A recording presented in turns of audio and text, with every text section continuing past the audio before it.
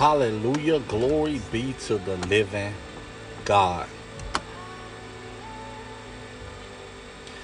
This has been heavy on my heart for maybe 2 weeks now. And I believe the Lord wants me to share this. You know, the Lord set me free from a religious mindset. The Lord delivered me from a Pharisee spirit. The Lord brought me into a revelation of His grace and His mercy. And the way that He did this is, I got in a place where, and I remember the times where I needed the mercy of the Lord. I needed Him to have mercy on me. I've been in a lot of situations where I've had to cry out to the Lord and beg Him for His mercy and beg Him for His grace. And He gave it to me.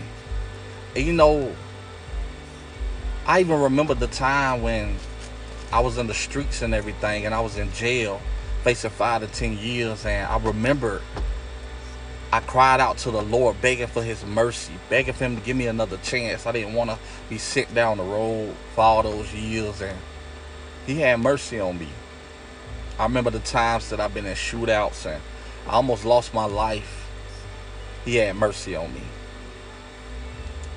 And you know, when I got saved and everything, along the way, I had met different people, met different brothers, ended up fellowshipping with them, and a lot of them I can say was cults. They had a religious mindset, and I had that religious mindset, like that Pharisee mindset. And if you study the ministry of Jesus, He was hard on the Pharisees. He was hard on these religious leaders who thought that they were so righteous in the sight of God, but they despised everybody else. He called them hypocrites. He rebuked them, said woe unto them. He was harder on them. You know, Jesus defended sinners. A Pharisee invited Jesus to his home to come and dine with him. And a woman with an alabaster box came in there and started pouring this expensive oil on Jesus' feet and started wiping His feet with her hair and washing His feet with her tears. You know, this Pharisee said within himself, if Jesus, if He's the Messiah to come, if He's a prophet, if He's real and He's holy, then He would know what type of woman this is that's touching Him. Maybe she was a prostitute. Maybe she was a harlot. But Jesus defended this woman and said, you know, you invited me in your home and you didn't offer me anything to drink.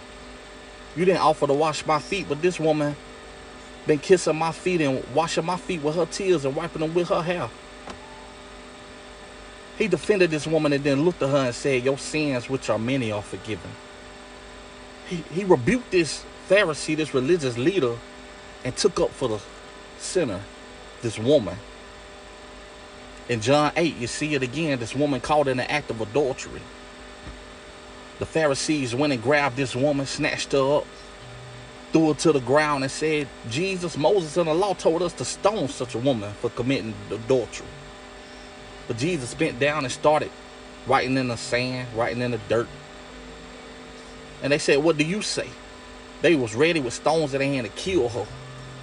But Jesus said, he that is without sin among you, you cast the first stone at her. He defended this woman. And they looked at her and said, where's your accusers, woman? She said, there's none left. Jesus said, I don't condemn you either. Now go and sin no more. He didn't justify her sin. But He defended her because that's what He came to do. He came to save those who are lost. He came to seek and save the sinners. And people today who even call themselves Christians today, a lot of them have a religious mindset where they just want judgment to fall on people.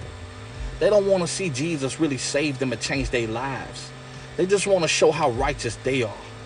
They just want to show how justified they are in the sight of God. And you got some of them who even go out there and do works for the Lord and think that that justifies them. And they despise sinners. I've been with some of them. I've been out there in the streets preaching with some, where they despise sinners and look at them and like they're better than them and want judgment to fall on them. And you know, James and John did the same thing in the Bible. The Bible says that James and John and Jesus came to the city of the Samaritan village. Hallelujah. And they didn't accept Jesus. And James and John looked at Jesus and said, you want us to call fire down from heaven to consume them like Elijah did, to kill them? Jesus looked at them and rebuked them and said, you don't know what spirit you are of. I didn't come to destroy men's lives. I came to save them. He rebuked them and said, y'all are the wrong spirit.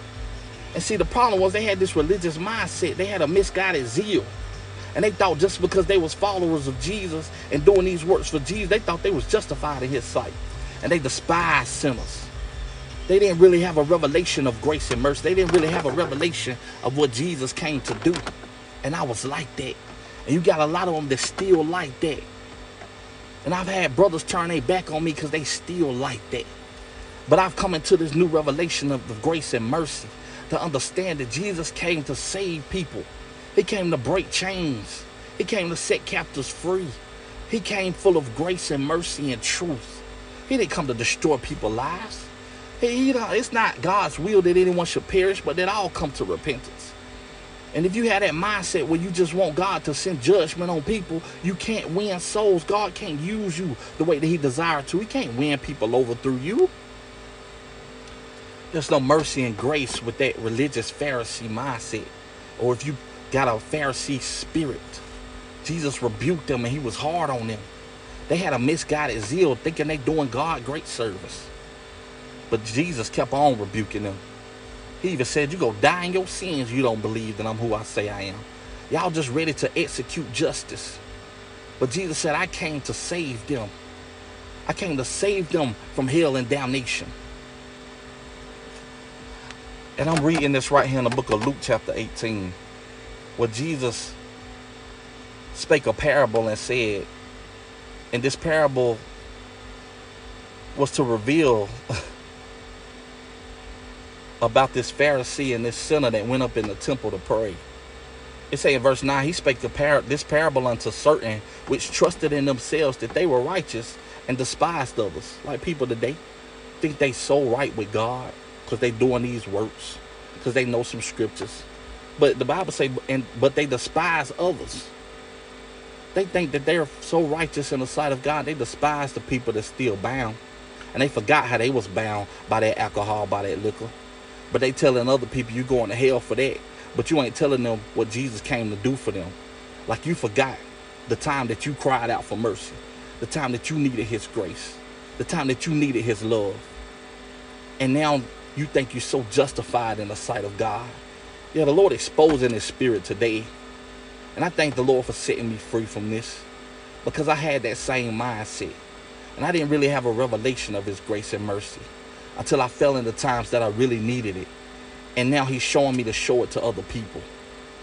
He said 2 men went in the temple to pray. One was a Pharisee and one was a publican, a tax collector. And this Pharisee in the temple praying within himself saying, God, I thank you that I'm not like other men are. Extortioners, unjust, adulterers, or even like this publican, this sinner over here. The Pharisee said, I fast twice a week and I pay my tithes. And Jesus said this sinner over here would not lift up so much as his eyes to heaven. But he beating on his chest saying, God, have mercy on me, a sinner. Jesus said in verse 14, I tell you, this man, this sinner went down to his house justified rather than the other one. Then he said, everyone that exalts himself shall be abased, but the one that humbles himself shall be exalted.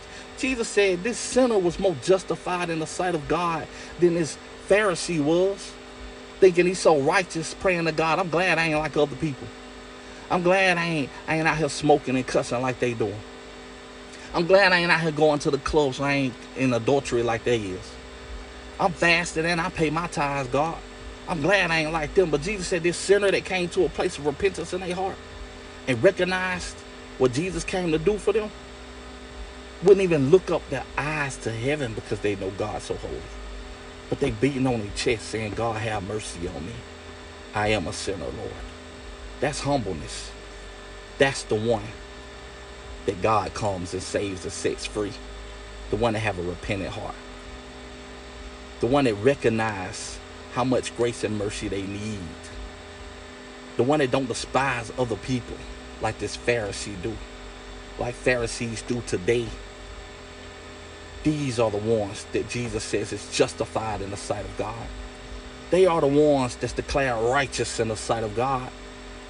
Not you Pharisees out there that think that you got it all together and you don't. But you hide in your sins. But you try to tell everybody else they going to hell because it make you feel better about yourself, the stuff that you do in secret. Jesus said, you don't forgot. You don't forgot the debt that he done forgave you for. You forgot. Jesus told us, where is it? About this king that had a servant that owed him 10,000 talents. A debt that he couldn't pay. I looked that up. You know 10,000 talents? It's like what, 750,000 pounds? 375 tons of gold. A debt that he couldn't pay, that's $14.5 billion. This servant owed a debt that he couldn't pay. It was impossible for him to pay, so he begged the king for mercy, Jesus said, saying, have mercy on me, because this king had declared that his wife and children be sold, and he be thrown in a prison till he pay all the debt. And this servant fell down, begging for mercy and grace. Have mercy on me, give me time, be patient with me, I'll pay it. And the king was moved with compassion and forgave him of all his debt. But then when he released him, that same servant went out and found one of his servants that owed him not nearly as much as he was in debt for, but choked him, grabbed him by his neck and said, pay me what you owe me. And that servant asked him for mercy, but he wasn't willing to give it. He wasn't willing to give him mercy like he received. And Jesus said that the king heard about this and called that servant back and commanded him to be thrown to the tormentors. How many people like that today that call themselves Christians? They call themselves preachers. They forgot the great debt that they was owed, that they owed the Lord. They forgot the great debt that they was forgiven, but yet they despise others and refuse to have mercy. Jesus mean what he say in this word. We got to produce good fruit. All your works and stuff ain't gonna justify you. We have to produce good fruit, meet for repentance. And I thank the Lord for setting me free from that religious mindset that I had, from that Pharisee spirit that I had, that only wanted judgment to fall. I had to learn that God is a God of justice, yes. I had to start looking at him as my father and not just my judge waiting to condemn me to hell. But he's standing there waiting to have mercy and grace. He said, come now and let us reason together. Though your sins be as scarlet, they shall be as white as snow. Though they be red like crimson, they shall be as wool. He said, let us reason. He's waiting and willing to forgive you of your sins. He's not waiting and waiting to punish you, to condemn you to hell. It's not his will that anyone should perish, but that all come to repentance. People only condemn themselves when they refuse to come to this throne of grace. But you got Christians that make it hard. They shut up the kingdom of heaven like Jesus told the Pharisees. You shutting up the kingdom of heaven and you keeping people from coming in, and you ain't even going in yourself, but you putting yokes on people's necks. When the Lord's saying, come. Even the prodigal son that came back to his father was there waiting for him with open arms, and he threw a party for him. He celebrated that his son came home. But look at the brother. The brother over there mad because he throwing a party and killed the fatted calf for him, clothed him with a great robe, honoring him, and his jealousy, feeling like he don't deserve to be forgiven for what he did. How many Christians like that today? Despising other people. That sinner that choosing to repent and humble themselves is the one that's more justified than you are. And I praise the Lord for this revelation of grace and mercy. And I hope we show grace and mercy to those in need.